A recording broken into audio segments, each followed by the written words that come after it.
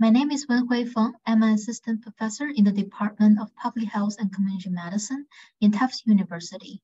My colleagues and I recently published a paper on dollar stores and food access in the American Journal of Public Health. I'm here to tell you what we've learned. The findings in this study does not represent any official USDA view or the view of the data owner. To start, I will give you a little background on dollar stores. The absolute number of grocery stores in the United States has been declining since the Great Recession. Meanwhile, dollar stores have rapidly expanded their retail footprint in recent years. This is largely driven by the rapid expansion of three major national chains, which have primarily opened stores in small rural towns with limited retail options. In addition, dollar stores, traditionally viewed as a destination for discount purchases, began to offer foods. You may have noticed that dollar stores do not necessarily sell the most healthful foods. The foods they sell tend to be low in nutrients and high in calories. They tend to be shelf-stable items. There's not a lot of fresh produce options, and there is very limited meat and protein options. Rural communities especially face a substantial challenge with regard to food access. Rural areas have significantly lower food retailers than urban areas, and rural households with low incomes are likely to be located further from the closest food stores. Given that rural populations have higher baseline levels of obesity, food access and the healthfulness of food purchases in rural areas are of great public health interest. In this study, we analyzed the role of dollar stores as food retailers in rural America and the impact on food purchases for at-home food consumption. Our results show that there is substantial growth of dollar stores in the food retail landscape. The primary data set used in this analysis is Circana Consumer Network, previously known as IRI. It is a yearly nationally represented panel of approximately 50,000 households that provides a detailed item-level account of their retail food purchases. The consumer network differentiates purchases made at different store types, for example, grocery stores, drugstores, and mass merchandisers, and includes dollar stores as a retail channel category.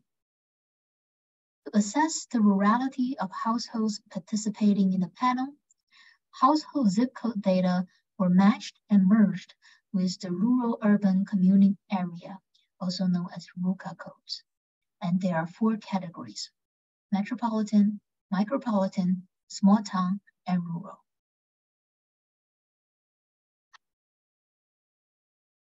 And here are our findings. This slide shows the change of share of household food spending by retail outlets. The reference points starting at 2008 were set to be 0. The figure on the left shows all households, and the figure on the right shows households living in rural areas. Similarly as what we learned in the literature, grocery stores, marked in navy color, experienced a decline in household food expenditure share in the past decade. We marked dollar stores with bolded red lines. In 2008, households spent an average of 1.1% of their food budget in dollar stores. This number increased to 2.1% in 2020. In rural areas, households spending at dollar stores increased from 2.5% in 2008 to 5.0% in 2020, doubling their share in household expenditures, making them the fastest growing food retailer in terms of magnitude. This figure shows the distribution of food expenditure in dollar stores by rurality and a few key socio-demographic indicators. Rural households purchase more foods in dollar stores across almost all demographic groups. As income decreased, the share of food expenditures in dollar stores increased. households in the South also purchase more food in dollar stores. Perhaps the most notable group is rural non-Hispanic Black shoppers. These households spend 11.6% of their food budgets in dollar stores. The concerns surrounding dollar stores and food access center around the selection and healthfulness. The selection of foods available in dollar stores is both less diverse and less healthful than what is typically found in grocery stores. The recent growth in dollar store food expenditures, along with the decline in grocery store food spending, particularly in rural areas, raise concerns that dollar stores may challenge and force out local grocers through competitive pricing, leaving consumers with limited and less healthy food options. Localities have already acted based on these concerns. More than 2,000 local governments across the country have established policies to curb the expansion of dollar stores due to this concern. Alternatively, dollar stores may be feeling food voice where local grocers do not have enough business to support maintaining a store, providing consumers with some food options in low access areas. Although both of these characterizations of the impact of dollar stores on food acquisition may be sensible theoretically, empirical evidence is still lacking.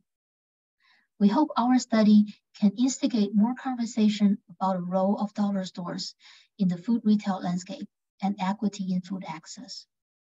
For example, future research can explore questions such as how the evolution of dollar stores changed the nature of foods being purchased by consumers. For more information, please visit the website of Tufts Research Group on food access at dollar stores, or reach out to me directly at wenhui.feng@tufts.edu. We would like to acknowledge the USDA and Tufts University for supporting this research.